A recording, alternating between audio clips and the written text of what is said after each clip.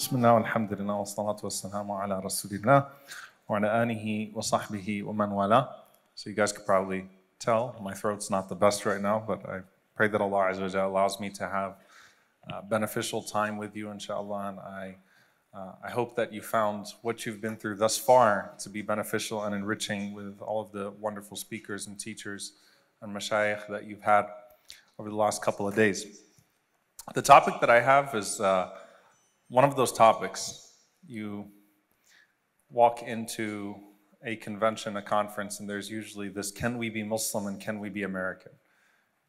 You know, you hear the statement, my country is the country where I will bury my children, not the country that my parents were buried in or where I came from, and all of these types of things. And one of the things about belonging and the feeling of belonging and not being turned into any type of foreign element is that if you have to insist on belonging, that's a good sign that you don't feel like you actually do belong. Meaning if you reinforce your otherness by talking about we are proud Muslims and we are proud Americans, and you keep on saying it and you keep on saying we belong here and this is our home, usually there's actually something creeping in on the inside that's not that subtle anymore, or not that subtle in our speeches about how you actually feel like you don't really belong. And it's important to fight through that. Now, we want to talk about what it means to be constructively engaged. Constructively engaged. And I did want this to take a different turn, because I think there's a very familiar way of discussing this topic, and then I'd like us to discuss it more with our vision on the future and the trend of nation state and what this topic is going to mean in 10 years. Because if you haven't noticed, the world is rapidly changing. Ideas of patriotism are rapidly changing. There's a rise, a global rise in fascism, and that's not coincidental. And as much as I can't stand Donald Trump, he's not the only person to blame for this. There's a rise of fascism and nationalism around the world, and that is the culmination of multiple factors, right? And that's going to have implications for a very long time. This is not just something that you vote out in one election and then you move on. This is something that, and that's not to say don't vote and you know, and all that stuff. No, vote and be constructive and be engaged in all of that. That's important. And inshallah ta'ala, you know, we do our part to usher in positive change. But this is no longer about one country. And if there's anything that you could see, is that in the insistence on America first as a platform, in Germany on Germany first as a platform, the campaign of Le Pen in France first, or in the UK of, you know, that this is about the United Kingdom first, there's actually a connection between all of these global fascist movements. So it's actually not America first or London first or the United Kingdom first or France first or Germany first or wherever it is that this is taking place, this horrific rise of white nationalism. It's about something else. It is about global dominance, but it's about ushering in a different type of dominance and a different type of a transnational relationship between movements. Steve Bannon, who operationalized white supremacy in the United States, you know, with Breitbart and other methods, got Donald, or in many ways is responsible for the election of Donald Trump, is going on these European tours, speaking in different countries about how they can take it back. The eerie connection between not just Netanyahu and Trump and what's happening to the Palestinians and, you know, the far right parties in Israel and here, but Modi. Why in the world is Hindu fascism so well connected to white nationalism in America and to right-wing Zionism in Israel? Like, what is it about them that they're literally studying a playbook? Now, it would be silly for us to discuss patriotism and to discuss, you know, our role towards a country without taking note of this phenomenon and sort of planning around it. So going through the familiar route first. The familiar route of this is as follows, that no matter where the Muslim goes, the Muslim is constructive. The Muslim brings khair, brings goodness to everything and everyone around them. If the Muslim is not benefiting the people around them, then the Muslim is not living their Islam in the fullest sense. That's the familiar route, and that's the most important fundamental part of this. Islam is not just meant to be insular or for a community to hold on to resist the changes of the world around it. Islam is meant to activate us to be positive agents for change in our neighborhoods, in our cities, in our regions, in our countries, in our world. وَمَا أَرْسَلْنَاكَ إِلَّا رَحْمَةً لِلْعَالَمِينَ. We did not send you except as a mercy to the worlds. إِنَّ خَيْرَ النَّاسِ أَنْفَعُهُمْ لِلنَّاسِ, where the Prophet ﷺ says, the best of people are those who are most beneficial to the people. In no way do you ever see a qualification. And a lot of times when people are asking about prioritizing what you do for people here or what you do for over there, what they're really asking is, can I give sadaqah to non-Muslims? Like, do I really need to put into, feed the homeless programs here and cleaning up here where I could put that money somewhere else in a Muslim country? Don't they have a greater right upon me? Isn't it going to do so much more if I put it towards there? So there's a disconnect that we feel from our environment. And when Allah subhanahu wa ta'ala talks about this tree of faith that offers shade to everything around it, أَصْلُهَا ثَابِتٌ وَفَرْعُهَا فِي السَّمَاءِ تُؤْتِي أُكُلَهَا كُلَّ حِينٍ بِإِذْنِ رَبِّهَا. This tree of faith that shades everything around it. That means that if you are not benefiting your environment, there's a deficiency in your lived Islam. If you're not benefiting your environment, there's a deficiency in your lived Islam. That's true as an individual, that's true as a community. That's true as an individual, and that's true as a community. I'm not doing something right if my environment is not experiencing my Islam in a positive way. The narrations about the Salaf, about the pious predecessors, could fill entire pages of books, and they do. Though scattered, they do. Starts with the Prophet ﷺ himself. It goes to Abu Bakr radiallahu ta'ala anhu as he was being run out of Mecca on his way to Abyssinia. Imagine how much the trajectory of history changes. If Abu Bakr radiallahu anhu went to Habasha, went to Abyssinia, did not accompany the Prophet ﷺ on the way to Medina. What stopped him on his way out to Abyssinia to migrate? A non-Muslim chief stopped him and told him, مِثْلُكَ يَا أَبَا بَكْرَ لَا يُرَدْ. A person like you, Abu Bakr, should not be turned out. And in some narrations, لا يخرج ولا يخرج. That person should not leave, be forced to leave, nor should they be allowed to leave. Meaning if a person like Abu Bakr decided that he wanted to leave society, then as a society we should rally around and make him an offer that he can't refuse to keep him here because he's too beneficial here. We can't let Abu Bakr go. And takes Abu Bakr radiallahu anhu wa tafa ala ashrafi Quraysh and goes to the leaders of Quraysh and says, this man, Abu Bakr, are you people crazy? Do you not see what Abu Bakr has done for you in Mecca? The presence that Abu Bakr has had in Mecca? You're going to let a man like this go? And he said, he's under my protection. Not because of the tie of Iman. He didn't have faith. But he saw the fruits. He was experiencing the fruits of Abu Bakr's Iman. He didn't have Iman, but he was experiencing the fruits of Abu Bakr's Iman. Therefore, he wanted Abu Bakr to remain in Mecca. The story of Abdullah ibn Mubarak, radiallahu ta'ala anhu, great scholar, and his Jewish neighbor, who put a premium on his house, said he would sell his house for twice the price because Abdullah ibn Mubarak would be your neighbor. And he's a man who just showed incredible benevolence to his neighbor, to his Jewish neighbor. This is stuff you can't make up. He literally said, I'd have to charge, I'm not giving up, it's not just the house, it's not the bricks. It's the shade of the Iman of Abdullah ibn Mubarak that's extending over my house. The fruits of that faith, the shade of that faith and the fruits of that faith. I can't let this guy go. Imam Ahmad rahimahullah, when he was passing away, and the Christian priest came to him and told him that your life was a benefit not just to the Muslims, but it was a benefit, it was comfort for all of us. We all benefited from your presence. SubhanAllah, that's incredible, right? So it stretches throughout Islamic history, these people that with the fruits and shade of their Iman, shaded and provided for everything around them. And that's the most fundamental element of this in terms of commitment, in terms of conduct, in terms of this idea of the Muslim bringing khair to everyone, bringing goodness to everyone. Now, what does that mean for your country?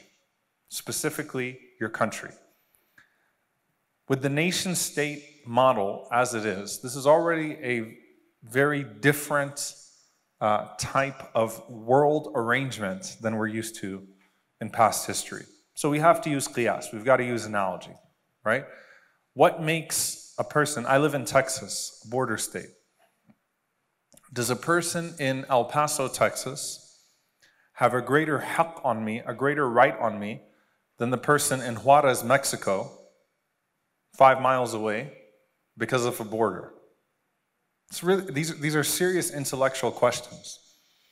If I'm Saudi, right, does a person that lives on the border of Yemen have a greater right upon me than the person who lives in Yemen? Wherever I am, right? Wherever I am, do these nation states actually have meaningful consequences to what right someone has upon me? This is really interesting, and I'll tell you why. Because when you look in Islamic history or in the books of Tazkiyah, you'll find distinction based upon the following. Number one, who has authority over you? Political authority over you. So that's one way of drawing a net, right? Are we bounded by a political authority? So in that sense, the person in El Paso, I'm not saying has a greater right upon me, but is bounded to me by something that the person in Juarez is not. Humanity, the same. Love, compassion, all that the same. But we're bounded by a single political authority, right? So that's one way of looking at it, the way you interact with political authority. And then you have the immediate, right? You have the jar, haqq al-jar, the rights of the neighbors. Typically, the ulama drew the rights of the neighbors to nets that were based upon al-ma'ruf, that were based upon what was customary. So you'll find books of fiqh that will say, your neighbor that's 7 houses to your right, 7 houses to your left, 7 in front of you, 7 behind you. They used the number 7, and they used qiyas over the number of tawaf, the number of sa'i. They said the number 7 is just a logical number. But what does that mean if you live in a condo, right? And you're in a building and you got 20 neighbors all to your right and left, 10 on each side, right? What does that mean, right? So the idea is that these are things bil ma'ruf. These are things that are customary, but there's haqq al-jar. Where it gets tricky is after family and neighbors and immediacy. What about your qawm, your people? And what does your people mean? And what about your ummah? What about your nation, as in your Muslim brothers and sisters? And is there a tension in my allegiance to my ummah and my allegiance to my qawm? Does my allegiance to my ummah stop me from being the best person I can be to my qawm, to my people? And does my allegiance to my qawm stop me from having the fullness of being a constructive citizen of the human race? Right? So think about it this way. Ummah, if I'm dedicated and loyal to my ummah, what does that mean for my qawm? What does that mean for my people that are not part of my ummah? And if I'm dedicated and loyal to my qawm, to my people, what does that mean for people? For Bani Adam, for the children of Adam, humanity. And I'll tell you why this is important to discuss within our political circumstances, okay? Number one, the borders between us over these next few years are going to become even more superficial than they are now. Why? You have a financial system that's becoming further derelegated. You have you have social media and technology that's becoming an autonomous beast on its own, right? You have all of this exposure, hyper exposure to one another. And so what you really have happening right now are distinctions that are based upon wealth and based upon privilege. Distinctions that are based upon wealth and based upon privilege. And so you have this human catastrophe that's looming over us right now, where the wealth gap is greater than it's ever been. And so, you know, the elites, I'm not trying to go Bernie Sanders on y'all, all right? And I don't have the throat to go Bernie on you guys right now, okay? But, you know, you've got people that belong to elite classes, whether of power or wealth, that have increasing allegiance to one another, that protect each other's interests. And so the elite power or wealthy in a Muslim country is far more concerned about protecting the elite and powerful class that serve as trading partners in the West than they are their Muslim brothers and sisters that are Uyghurs or in Kashmir. They don't care. So the thing is that the distinctions are becoming drawn out more on the lines of power than nation and state and any type of actual allegiance to a people. What this means for us is that we have to examine this discussion considering that rise of nationalism and the superficiality. And let me tell you why it gets so important. If you really, really want to upset me, like you really, really, really want to get me mad, all right? You'll walk up to me at a conference and you'll talk about how, I'm pro-immigration enforcement. What's wrong with the wall at the border? And of course, people should not be free to come. And it's like, where did you come from again? Where did your parents come from? And you speak with white privilege, and you're not even white, and like, it's a really weird thought, but like, well, we can't have a free-for-all, we can't have people just come. You spout these crazy talking points, and you talk about it from a sense of entitlement. My parents did it the right way, or I did it the right way. I came here the way that I should have. Those people deserve to be caged at the border. They should have went about it the right way. Completely ignoring circumstances, completely ignoring detrimental American foreign policy, completely ignoring humanitarianism, completely ignoring your own circumstances and why you were allowed in versus someone else who might be in a place that actually was stolen from them. I mean, completely ignoring everything. And then you want people to be sympathetic to Muslim causes. Then you want to talk to that person about Palestine or talk to them about Kashmir or talk to them about something else. Like, really? Who gave you the right? I say, well, Islam is not about anarchy. Who said Islam is about anarchy? Right? And so we start to operate on very basic, flawed assumptions, very strange understandings of the nation state and that place in Islam. And then you start using Islamic arguments to justify Republican immigration policy. And it's like, what? About ta'at wali al-amr. I've heard that one before. Obey the authority and doing things the right way and being anti-anarchy and doing, all these notions of citizenship that you construct from Islamic texts that have nothing to do with our world today. And so here's how we got to bring this back. Number one, we start with defining things properly. Is there an authentic definition of ummah, an authentic definition of qawm that exists in our time today? And what are the implications that has for us today? Ummah is very self-explanatory. Everyone in here knows what the ummah is, right? It is the unity that Muslims around the world are supposed to have, right? It is my brothers, my sisters that share the same faith. I feel a connection, a sense of ghira and honor and connectedness to every single Muslim in the world.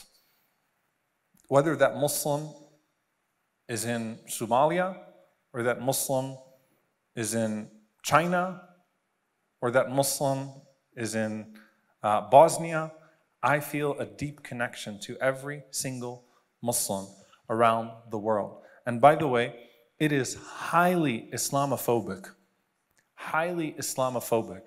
when Muslims are the only people that are not allowed to talk about transnational unity together without it being looked at as some global extremist Islamist conspiracy to take over the world. That's very Islamophobic.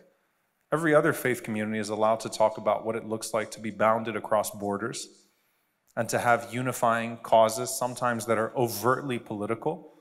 Why is it that Muslims can't talk about unity across borders and talk about what that means and how you connect that, how you maintain that? Why is it that Muslims are not able to talk about that? Because that immediately denotes takeover and subjugation of other people, of other faiths, and that's your notion of Islam, not my notion of Islam. So yes, I have a connection to every single Muslim in the world. I feel deeply connected to every single Muslim in the world. That's my ummah. Then you have the word qawm. And the word qawm is an interesting word, people.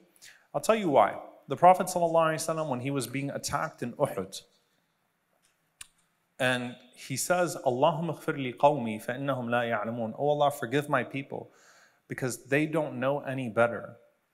When the Prophet ﷺ is saying that, he's not talking about the people on his side. He's not talking about Abu Bakr and Umar and Uthman and Ali.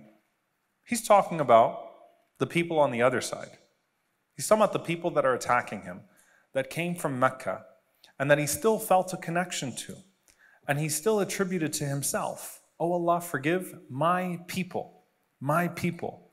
Now you can imagine that that could cause some tension with the Sahaba. What do you mean, my people? And we make a big mistake, by the way, when someone converts to Islam, and sometimes we fill their head with all sorts of nonsense, make them feel like they can no longer really meaningfully be a part of their family, and then get mad when they talk about convert isolation and marginalization in Muslim communities, and then just come at them because how dare you say Merry Christmas to your non-Muslim relatives, you became Muslim 2 months ago? All that stuff, right? That connection is a natural connection. Family, people, my qawm, right? And the Prophet ﷺ still felt that with his people in Mecca. He still felt that connection to them. He still made dua for them. He still prayed for them. Now the word qawm, linguistically, by the way, some of the scholars or some people talk about qawm, they said qawm refers to the leadership of a people. Okay? Qama yaqumu, these are people that are in authority, okay, from amongst the people. Some of them talked about qawm as excluding the women. Some of them talked about qawm because Allah subhanahu wa ta'ala says in Surah Al-Hujurat, لا يسخر قوم من قوم عسى أن يكونوا خيرا منهم ولا نساء من نساء. Okay, let not one group of people mock another group of people. Let not one group of women mock another group of women. So some defined it by gender. Some defined it by tribe. They said, أي من جد واحد, that there's a similar grandfather, or there is a connection through lineage. So a qawm is someone that's your fifth cousin, but you share some sort of an ancestor that you can all trace back to. Well, then we're all part of the qawm of Adam, alayhi salam, right? We're all part of Bani Adam, but they said min jaddin wahid, or they defined it in terms of nasl. And if you look at the word itself, it's actually a lot more general than that. It is anything that bounds a people, whether you share language or culture or are bounded by a singular political authority, but you feel a connection to that group of people, or you're bounded by some sort of social contract, political or otherwise. You can at least take the rulings from that sense. They become your qawm. These are my people. Okay? Now, is it okay to love your land? Is it okay to love the place that you came from? How many of you are from Chicago? How many of you are born in Chicago? Sorry, you can't like do that whole woo thing over here because you're in Chicago. That's only if there are people from another city in here. Then you guys get to cheer on your own, right? So a lot of you are from Chicago. How many of you were born in the United States? Okay, the majority of you were born in the United States, right? Now, do I feel a connection to my city over my state over my country? What is it? The reality is that that's very subjective. It goes back to land, it goes back to the person, the individual. It's very touching when you read the Prophet ﷺ as he's leaving Mecca. When the Prophet ﷺ was leaving Mecca, there are two narrations, and I'll read both of them for a reason. The first one, the Prophet ﷺ said, "Ma atyabaki min balad." What a blessed land you are. Wa ahabbaki ilayya. Ma atyabaki min balad wa ahabbaki ilayya. What a blessed land you are, and what a beloved place you are to me. وَلَوْلَا أَنَّ قَوْمِي أَخْرَجُونِي مِنْكِ مَا سَكَنْتُ غَيْرَكَ. Had it not been that your people would have run me out, I would have never lived in a different place. I would have always stayed here. That's one way, right? Now, in another narration, the Prophet ﷺ التفت إلى مكة فقال أنت أحب بلاد الله إلى الله. He turned back to Mecca and he said to Mecca, you are the most beloved of places to Allah. وَأَنْتِ أَحَبُّ بِلَادِ اللَّهِ إِلَيَّ. And you are the most beloved of places to me.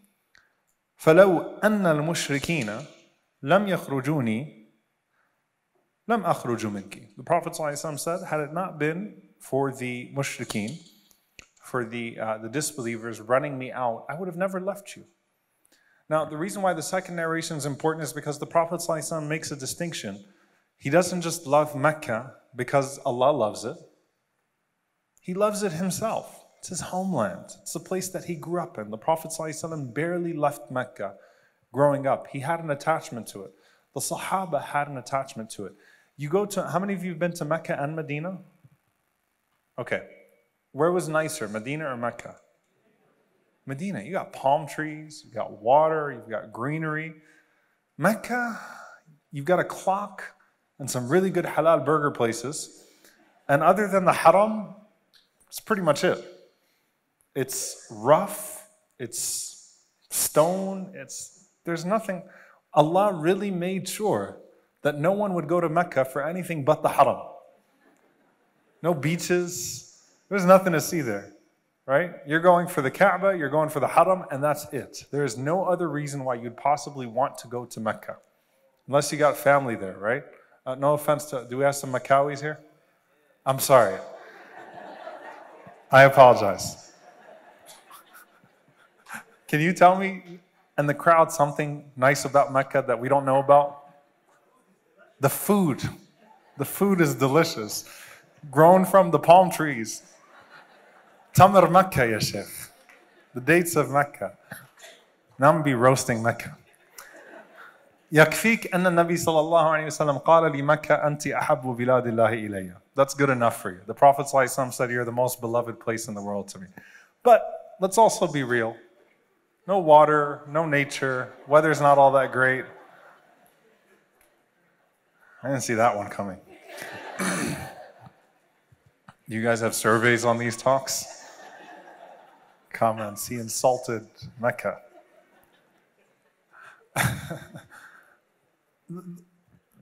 Medina, geographically, nature-wise, has more to it. But when the Sahaba went from Mecca to Medina, the Muhajirin went from Mecca to Medina, they hated the place. They thought the water was disgusting. Tell them palm trees, what palm trees? Tell them how nice it is, grass, greenery. They hated Medina because it wasn't home. You have a connection to home, all right? I'm from New Orleans. If you go to New Orleans and start telling me about how some places were run down, I will be very upset because it's home. I love it. It's just home, all right? I'll acknowledge it. The point is, it's home. You love home. You love the place that you were born and raised. There's familiarity, there are memories, there's childhood, there's a connection. And it's okay to feel that connection. It's fitri, it's natural, it's human nature. The Prophet ﷺ felt that connection. That's not a negative thing. It's a positive thing. So here's what it actually comes down to when you start talking about what this is going to mean in the world around us, and when you talk about boundaries, and when you talk about nation state, and when you talk about the development of the modern world, and you talk about ummah and qawm and these types of things. When someone loves their brother or their sister or loves their family, no one looks at that as a threat to the cohesion of society. If anything, people talk about the strengthening of bonds in the family and the strengthening of the family units as core to a healthy and harmonious society. When you talk about the strengthening of a community coming together, that should not be to the detriment of everyone else. Likewise, by the way, it's important for us as Muslims to be able to love our ummah and still love our qawm, and to be able to love our qawm and still love humanity and not let superficial nation-state boundaries see one group of people as more human than others. And here's what belonging actually means and what it means to bring taqwa. See, there's been a conflation of patriotism and nationalism, and this is happening around the world. Nationalism speaks more to loyalty. Patriotism is to love to love your people and to love a place enough that you want to reform it for the better. You want to make it the best it can possibly be, right? Nationalism is loyalty. I have to be loyal to it. I can't question it, all right? As Muslims, sometimes, in the desire to show our Americanness, we shy away from questioning America and questioning particularly American exceptionalism. American exceptionalism is a global problem that has led to the detriment of the Muslim world, which is the reason why, or one of the reasons why, you had a large Muslim immigrant population here in the first place, was because of the sinking of other societies due to American exceptionalism. This idea that this nation deserves to live in peace while others don't, this idea that casualties at home are more severe on the human conscience than casualties in Afghanistan or Iraq is a serious problem. And so your belonging and your expressing love and patriotism and being connected to people should not allow you to swallow the version of Americanness that nationalism dictates, but another version of it, right? Which is that I can love my ummah, but my love for my ummah will not cause me to wrong someone who doesn't belong to it. I can love my qawm. I can be a proud American. I can be proud of my city, proud of my state. I can feel a great connection to that. But at the same time, that cannot blind me to what exists of humanity, right? And what happens in humanity to a global sense. As the world becomes more global now, see, nationalism right now, and by the way, the fact that nationalism is experiencing such a global resurgence is actually, and I'm a political history major, is actually a sign of its decline. Its inevitable death, inshallah ta'ala. It's kind of the last breaths of it, comes back, resurges, is having like a World War II resurgence. Think about a dying person with that last gasp. That's what we're witnessing right now. It's going to die, inshallah ta'ala, and we're going to have to deal with new problems. Okay? We're going to have to deal with entirely different problems that are going to be posed to us by the way that the world develops, you know, in technology and other ways that really break down the borders. But being a global citizen as well, that's something that's extremely important. What it comes down to is the Muslim does not distinguish in their sadaqah, in their charity, and in their charitable being between anyone in front of them. But here's the thing. Should I find a way to connect myself to the people that come from the same land as me, the people that speak the same language as me, people that like the same food as me, people that belong to the same tribe and that extended family? Absolutely. Islam teaches you to develop a human connection on whatever basis you possibly can. If you can connect with someone because you're from the same town and that causes you to feel a love for them and causes you to bond, gives an opening for you to channel your khair towards them, to channel your good towards them, alhamdulillah, good. Whatever the bond that's being created is through language, culture, a common ancestor, a common land, use that for good. But what this translates into, and I'll conclude with this thought, the Prophet ﷺ mentioned that the lowest branch of faith is what? Can anyone tell me what the lowest branch of iman is? The lowest branch of faith? Imatatul adha an tariq. To remove something harmful from the road. Imatatul adha an tariq. A'laha la ilaha illallah. The highest branch of faith is tawheed, is la ilaha illallah. The lowest branch of faith is to remove something harmful from the road. What does that translate into in terms of policy? Think about that. That means that cleaner streets, by the way, adha is very interesting because adha is the lowest form of harm. Adha could be noise pollution. Adha is something that doesn't, you know, imatatul adha an tariq is not removing something that's causing cars to flip over. Imatatul adha an tariq is picking up a Coke can. Because adha is an annoyance. Okay?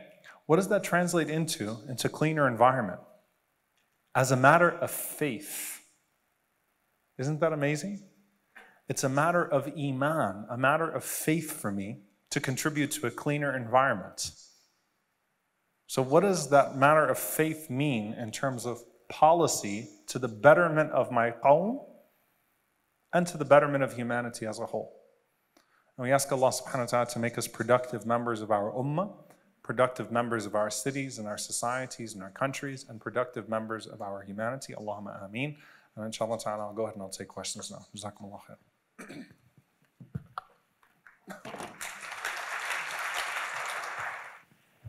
What is your advice to those who work in the humanities sector to maintain their own spirituality and deen? And how do you treat the desensitization to what we see?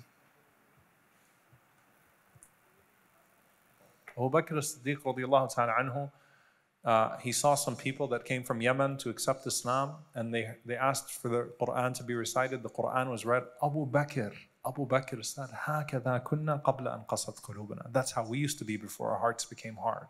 We used to hear the Quran and it would immediately bring us to tears. Abu Bakr said that. Because it's natural. It's not the same anymore. Right? So you shouldn't attribute it to a dead heart. You shouldn't say that this is Allah punishing you. You should still try to increase capacity, still try to cry. But at the same time, realize it's a mercy from Allah subhanahu wa ta'ala that He's given you the ability to do more. And in some ways, that numbness sometimes can be a rahmah. You need to activate it though to say, how do I build capacity? Two things that are very important here. And it's just, it seems rudimentary, but it's extremely important. And I see Sheikh Suhail, Khalil Center, you gotta help me out here, man. You gotta give like some, Sister Lubna, I see you here too. We need like some practical tips here, and I might not be the best one. So maybe maybe later on tonight in the Q&A, if you have some additional thoughts, inshallah, you can share, because this is very important about coping with emotions. I'll just tell you this, two things. Number one, your goal is to be the most capable abd of Allah, the most capable slave of God, and khadim and servant to humanity. Therefore, anything you do to make you a more capable abd of Allah and a more capable khadim of humanity is ibadah, is an act of worship in and of itself. Meaning when I take a break and I do it for the sake of building myself to be a better person, to be a more full person, that leisure, that time off, that relaxation, that counseling, that kicking back, all of that is ibadah. It's an act of worship, because I'm doing it with the intention of making me fuller so I can give more. It's the same way when you want to earn wealth to spend it for the sake of Allah. Every moment of that earning is ibadah. It's not just spending that's sadaqah. It's the earning itself that becomes rewarded as well. The same way when you sleep so that you can wake up and you can be energetic and do good things. So when you take breaks and when you do things that are important to your own mental health and emotional health and well-being, so you can be a better abd and a better khadim, that is ibadah. That's just as important. Because you're not going to be useful if you're going to burn yourself out and not be able to help anyone anymore or do anything else anymore. So don't feel guilty for taking those breaks and doing those things that are necessary. See them with the goal of ibadah, that this is part of my worship, that I'm going to do this inshallah, so I can be better at this. The second thing is the role of prayer and the role of actually filling your spiritual tank, your spiritual reservoir. When you get up and you pray Qiyamul Layl and you make dua for your brothers and sisters, it's incredibly liberating as well. Because you don't view your dua and your qiyam as a futile experience, as just something that's meaningless. You view it as part of the change. And I'm telling you, you can't divorce spirituality from activism. If you do, you're going to burn out either spiritually or in your activism. Both of them need each other. They've got to be paired off. And this is one notion of spirituality. My dua is meaningful. My dua is meaningful. You're putting your trust in the one who can change things. You're putting your trust in the one who has power that I don't have. You're putting your trust there. Salamtu amri wa amruhum lillah. I'm entrusting my affairs and the affairs of them to Allah. But I'm going to keep doing what Allah tasks me to do for them. But I'm putting it all to Allah. Right? It's liberating spiritually. It's liberating mentally. And it's not some sort of placebo effect, like it's real. This is a connection with Allah subhanahu wa ta'ala. The process of that, you do good for them and you refill your own spiritual tank. You wake up energized. You wake up ready to go. You need that spiritual regimen. Don't ever let shaitan fool you and tell you that if you do enough sadaqah and enough khidmah, you no longer need dhikr and salah. And don't ever let shaitan fool you into thinking that if you do salah and dhikr, you don't have to do the other stuff. That's all for those weird people out there. Spirituality and activism are married to each other. You divorce them from each other, both will suffer. So we ask Allah subhanahu wa ta'ala to build our capacity and to help us build capacity so that we can be more capable in our ibadah to Him and more capable in our khidmah to the people. Ameen. What should the Muslim stance be on gun violence and standing in regards to the Second Amendment rights?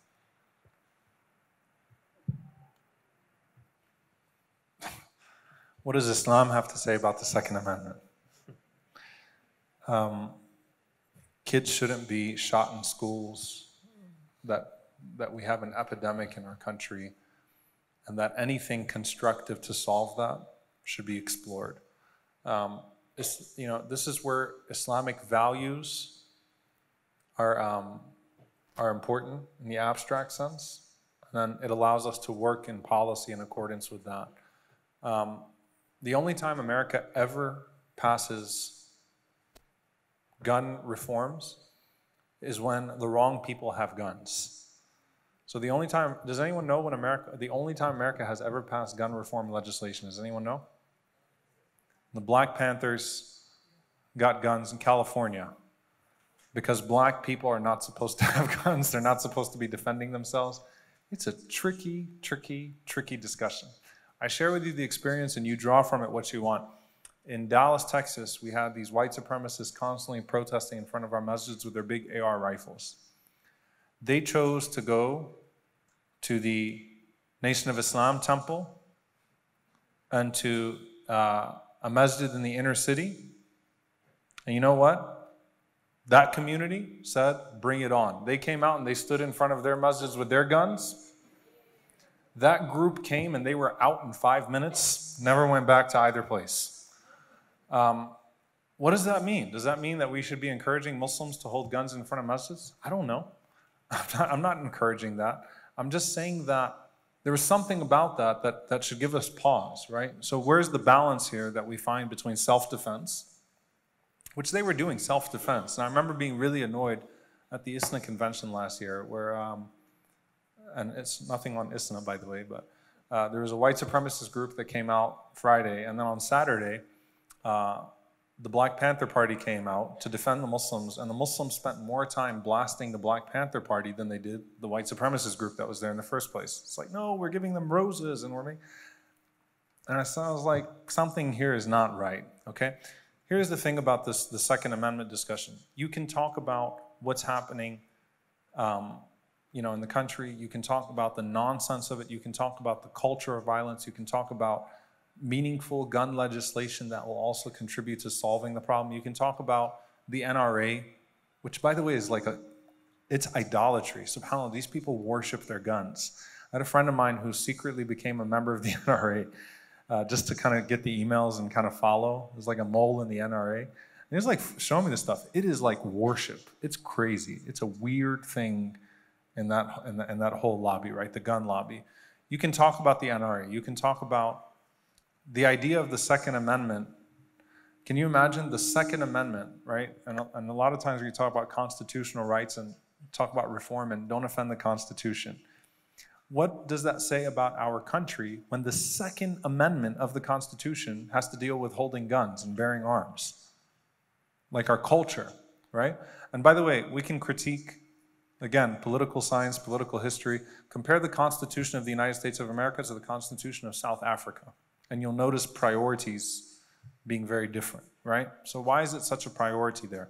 So I think we talk about meaningful gun reform legislation, we talk about some of the looming issues outside of guns, where it's not just guns, but there is something to do with guns, because obviously guns are killing people. We can talk about all of these things, and we can frame them in Islamic values without attaching Islam to the very specific legislation. Just the idea of safety, the idea of harmony, the idea of societal cohesion and things of that sort, and not have to address the specifics within the Islam, or identify a very specific thing to an Islamic context. Wallahu ta'ala alam. I hope that wasn't too much rambling, but the point is that it's abstract. Talk about ideas and not necessarily the specifics here on some of these things. One last question and we'll break for Maghrib, inshallah. 2 parts. Are there any credible charities that someone can give to help our Muslim brothers and sisters in China? And is dua a form of activism? So the first thing is we got to get our terminology right.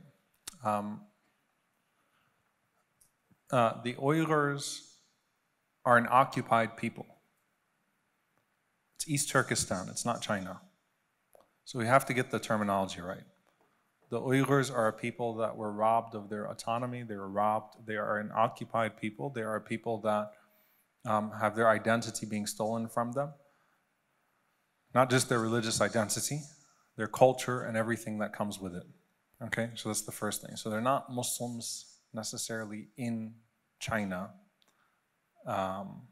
though that is the current political reality, but that's not the way that it's supposed to be. These are people that are being, being murdered and being interned and being put into concentration camps to a place of conformity with the attempt to destroy not just their religion, but their political autonomy, their culture, and everything that comes with it. I think there are legitimate charitable ways to get money to the Uyghur refugees. There are tens of thousands of them in Turkey right now. You have an answer to that question? What's the way to get the money to them, by the way? No? I was looking your way just because he seems... What's that? There are ways. Okay. So I know that there are refugees there. Yeah, inshallah. So hopefully we can figure it out, right? Because I think a lot of people are thinking about how to get money to the Uyghurs that are in Turkey and in different places. So there are Uyghur refugee settlements in different places. And I think we should try to explore those things, inshallah. But by the way, the pressure is important and the pressure is working, inshallah ta'ala. So keep the pressure up.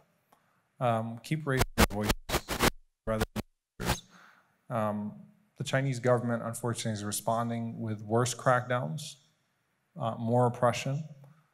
But if there was any hope of getting Muslim countries to grow a spine and to do something, that should have gone down the drain when those Muslim countries actually signed the letter to the United Nations sanctioning the treatment of the Uyghurs, using language like de-radicalization and extremism, giving China a blank check to basically continue to repress Muslims because of the economic dependency that Muslim countries have on China. So it does come on us, inshallah ta'ala. And by the way, this is where I think activism is important for us to understand that, look, we can't just be loyal to the Democratic Party here. If Marco Rubio is the guy that's going to champion the cause in Congress and say that China needs to be held accountable for its treatment of the Uyghurs, I'm going to work with Marco Rubio, right? Because that's where I can benefit my brothers and sisters with this whole thing. Do I think that Pompeo and Rubio are sincere? Well, do I not recognize that there's some economic warfare between the US and China, and that critiquing anything about China right now is popular in certain circles of American politics? Yeah, that's true. But I'm going to use that to try to get the best situation and outcome possible for my brothers and sisters that are suffering from the Uyghurs. So I think it's important for us to try to utilize what we have and subhanAllah recognize how consequential your voice here in the United States is. I just came from RIS in Canada, and they actually had 2 informants from Chinese informants that were walking around the bazaar checking out who was volunteering at the Uyghur booth and who was it was like crazy, right? And the Uyghurs themselves, a lot of them could not work those booths, even wear a shirt or work those boots because they feared the repercussions for their families back home if they were caught posting something online or raising their awareness. Those of us who don't have family, and they are our family, of course, brothers and sisters in Islam and humanity that are in those situations, it's on us. It's on us to raise our voice for them, inshallah ta'ala, and to advocate for change and to put pressure on the government, inshallah ta'ala, for that. And then lastly, in terms of dua being activism, yes, dua is a form of activism. Dua is an agent for change. When people talk about thoughts and prayers and they critique it, they're critiquing a very escapist understanding of thoughts and prayers that certain people intend when they use the words like thoughts and prayers. But for us, thoughts, prayers, and actions in our own conception are all important, inshallah ta'ala. So our dua is important, and we should train ourselves to make quotes for people, to stand up and pray for people. Train our children to stand up and make dua for people, that you have a responsibility to make dua for people. That will also emotionally connect you to the people more so that you can do more for them, bi'idhnillahi ta'ala. Wallahu a'lam. Jazakallah khair. Inshallah, we'll now break for salat.